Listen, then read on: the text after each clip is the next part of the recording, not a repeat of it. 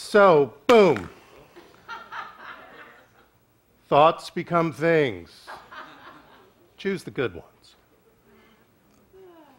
And that's actually what I'm going to talk about. Choosing the good ones. But first, and this is unusual because I've rarely, maybe one other time, have written a talk based on a song that was sung. But I did it this time. I was very inspired by that song. I listened to it over and over this week wonderfully. So she starts out by saying, I'm standing. I can see it clearly. Never thought I'd live without the one I held so dearly. As the dawn arises, the truth comes shining through. My future there, so clearly. Just wanted one with you. And maybe I have to stand here in a world that's not so hazy to find a place worth running to. So I listened to that song, and especially that opening lyric, and I thought, wow, end of a romance, I guess, huh? Probably inspired this song. A love affair. And then I thought about, well, we all have lots of love affairs, and they're not just romantic. Some have a love affair with their home, with their job, with their car, with the city they live in. Some have love affairs with their hobbies, their comic book collection, for instance. And sometimes these love affairs end very sadly, and they're difficult and heart-wrenching, but eventually we move on. As the song says, here's your Broadway reference, time heals everything. Good. But some of us have love affairs with other things, like despair, loneliness, diseases of various types, kinds, and models of the mind, body, or spirit. And time doesn't seem to heal those. Because they're habits.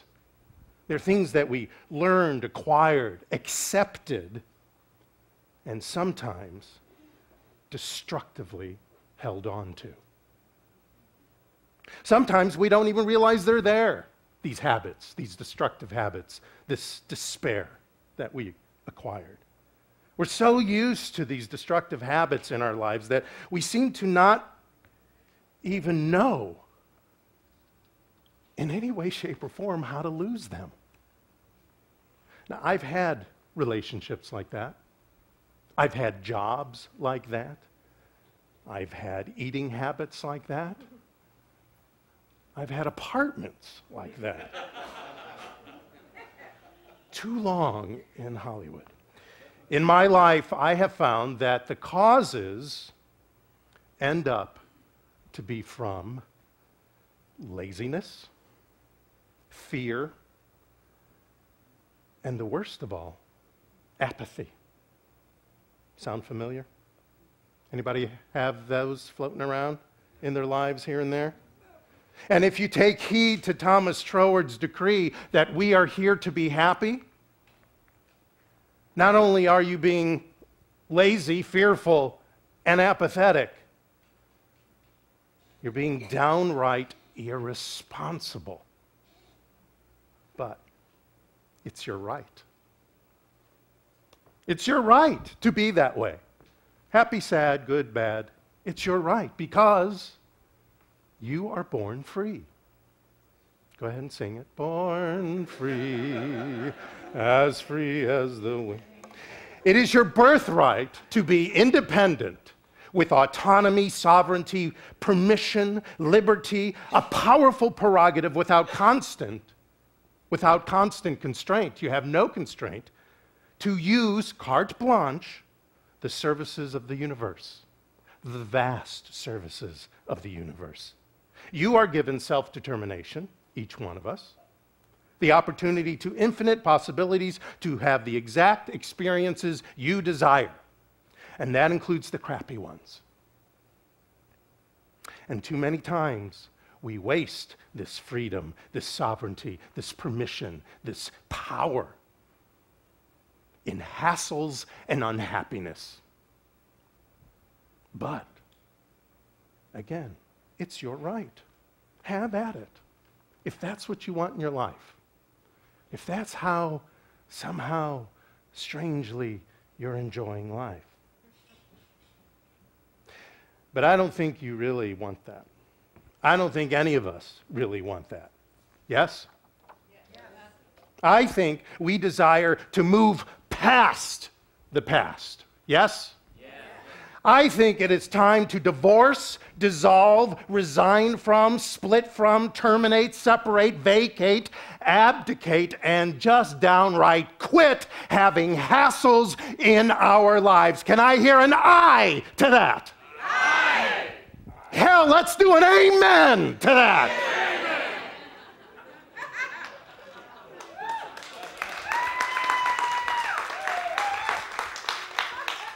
Now, you've heard this many times, but this time I want to let Ralph Waldo Emerson say it from his essay called History. He begins it this way: there is one mind common to all individuals. Everyone is an inlet to the same and to all of the same. Once admitted to the right of reason, which you are born with, you are made a freeman of the whole estate, the whole enchilada, the whole Megillah, the entire universe. What Plato has thought, he may think. What a saint has felt, he may feel. What at any time has befallen any person, they can understand. Who hath access to this universal mind, and that is each and every one of us, is a party to all that is or can be done, for this is the only and sovereign agent. That's you, and you, and you, and you. The one and only sovereign agent of your life experiences. Now, nobody likes to hear that the junk they bring into their life is brought into the life with the same power that brings the goodness and the wonderfulness in our life. But it's true. Each and every one of us gets to choose the experiences we bring into our lives, the flavor, the color of the life surrounding us. We spent a month talking about the power of decision. You get to choose. You get to decide, do I want prizes or plunders? Prizes or plunders? I'll give you a moment to decide. Which do you want in your life? Maybe you want a combination. That's okay, because it's your right. Let me continue with more of the song. Finally, the sun came out, and I'm dancing in its rays. Even though the clouds of doubt had covered my light with grays, now every morning I don't fear its flame. Finally, the sun came out, and I'll never be the same. Finally, the sun came out, and I never will be the same. Are you ready to wake up? Yes? Yes. You are ready to be awake? Yes? Because you are enough, you know. You don't need anything more. David Walker, one of the mentors of Reverend James and I, wrote a whole book on that subject. It says, you are enough, always have been, always will be. Always have been, always will be. He says, if we don't accept the fact that what we are is more important than what we do or have, we will live a lifetime with the self-inflicted pressure to perform. That's how I got this suit. I know, kind of a silly thing. Some of you have heard this story. Happened in January. I had a self-inflicted pressure regarding a suit to perform lack. I was ready. I had it in my head that I had a budget, and the budget was, as it came to be in the end, 1/4 of what this suit cost. And I couldn't go past that. And I thought that was pretty good. And I couldn't find anything.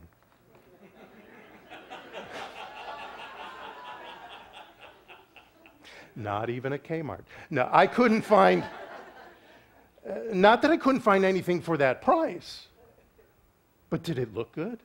Did it feel good? No. But I couldn't get past. It took 24 hours, but I got around it. Thanks to my being open to release and reveal. And also, of course, thanks to my love, Patty, who was there to remind me what I already knew, but was wrapped in performing lack. So I got the suit. And the money that I think I didn't have to buy a suit 4 times more than I was thinking I could spend showed up within 5 days. Not that I didn't have the money to pay for it. I had the money to pay for it. I didn't charge it. It's just some of that money was for other things. So I pushed out. And I released that self-inflicted pressure to perform lack. Dr. Walker again, being made in the image and likeness of God isn't something we have to strive for. It's something we must have the courage to accept. And not just in easy times, not just during salad days, as people call when they're extra wealthy, not during special occasions or in the areas of life that flow smoothly already. We all have areas in our life that flow smoothly already. Some of it is in communication and relationships. Some of it is in our job or creative outlook. Some of it is in our money. Some of it, for some of us, it's in our health or a combination. Each and every one of us, you, me, everyone out there, are responsible to declare our individual independence from lack, from strife, from all those ideas that do not fulfill our mission of love only, forgive everything, remember who you are.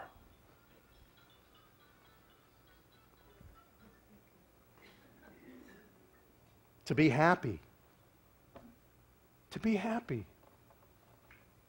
Is that such a difficult thing to ask? Or hear? To be happy. And with our independence, we shall infuse energy, vibrancy, love, and peace into not only ourselves, but our center, our city, our state, our country, our globe, our universe. And so, with thanks to Thomas Jefferson, I want to share with you my declaration of independence.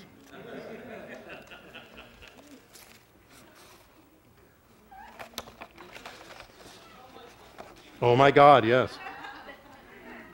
Unfortunately, I couldn't put it in 30-point type or else it would have been really long, which is a different kind of joke. So I need to wear my glasses. Declaration of Independence.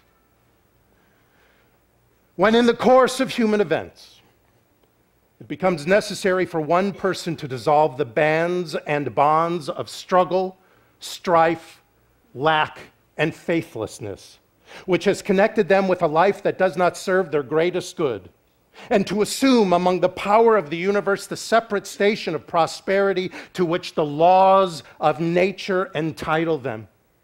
A decent respect to the opinion of one who speaks in truth requires that they should declare the causes which impel them to the separation.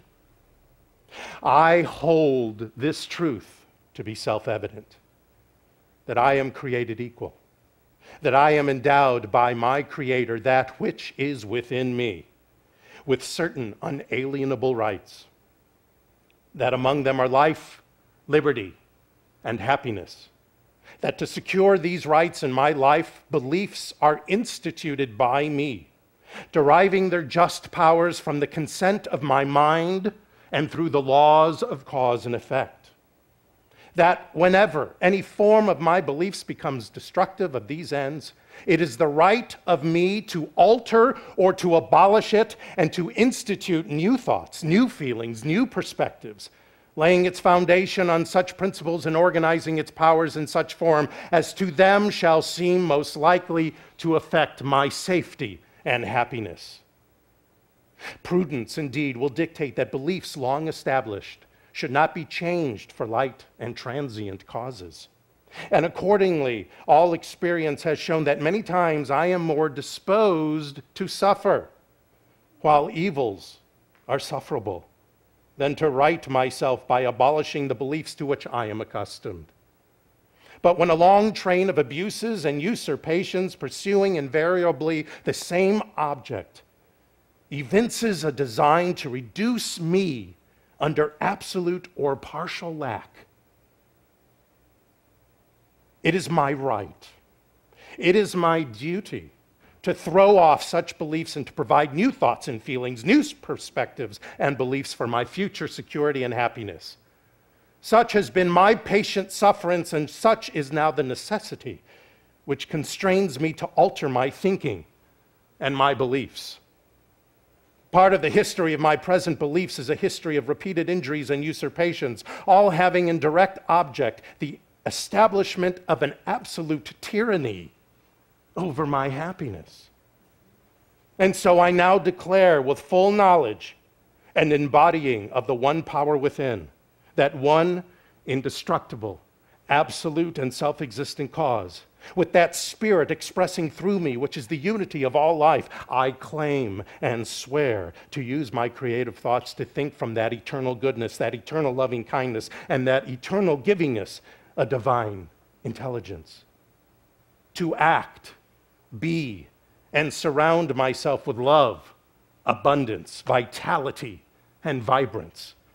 To think, reason, and live without the bondage of any negativity from my past, without the consciousness of no, or the shoulda, woulda, coulda of not yet, without water cooler gossip, or the news and opinions of CNN, MSNBC, Fox News, NPR, or any government or religion that may be running around in my mind like a rat in a cage, like squirrels in a whirling dervish, like chattering monkeys invading my consciousness. I, therefore, do claim in the name and by the authority of my birthright as an individualization of the source and substance of all, solemnly publish and declare that I am, and of right ought to be free and independent of destructive thoughts and beliefs. And I am absolved from all allegiance to negativity, and that all connection between me and the state of lack is and ought to be totally dissolved. And that as a free and independent personalization of God, I engage my full power to levy peace, prosperity, and love in my life from this day forward. And for the support of this declaration, with a firm reliance on the protection and power of the divine intelligence within, I do hereby pledge my life and sacred honor to this Declaration of Independence. And so it is. Hear, hear. All those in favor?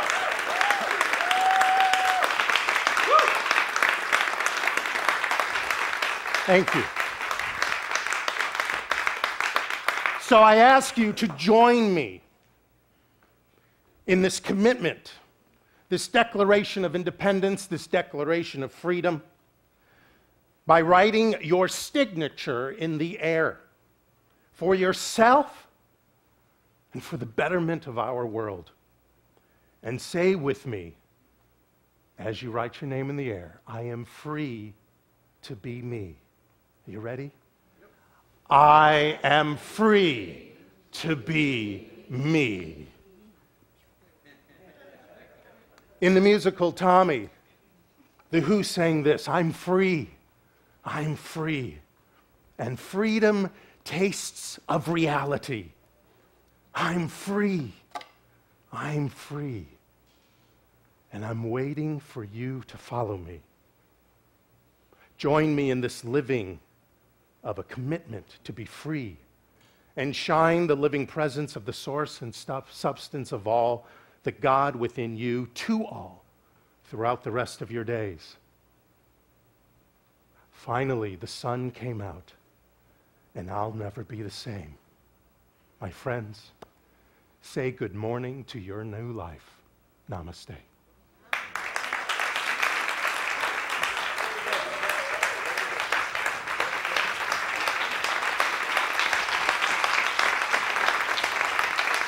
Thank you. Thank you.